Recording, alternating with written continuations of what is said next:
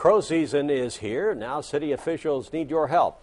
As the winter months creep in, we'll start seeing more crows flock to the area. Terre Haute city officials are working to herd them to specific areas, but they can only do this with your help. Volunteers are needed to be a data collector or the pyrotechnics launcher.